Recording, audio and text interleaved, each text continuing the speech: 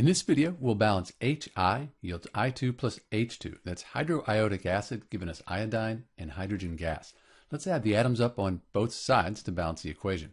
So on the reactant side, we have H, we have one of those, and then the iodine, we have one of those as well. On the product side, hydrogen, we have the 2, and then iodine, we have 2 of those right there.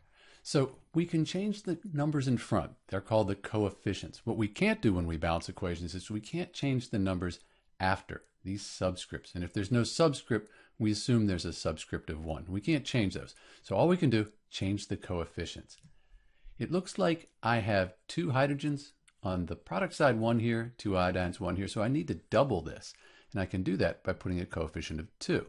This 2 applies to all of these atoms. So hydrogen 1 times 2. That gives us 2. Iodine, the 1 times the 2.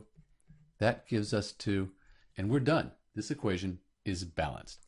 This is Dr. B with the balanced equation for Hi decomposing into I2 plus H2. Thanks for watching.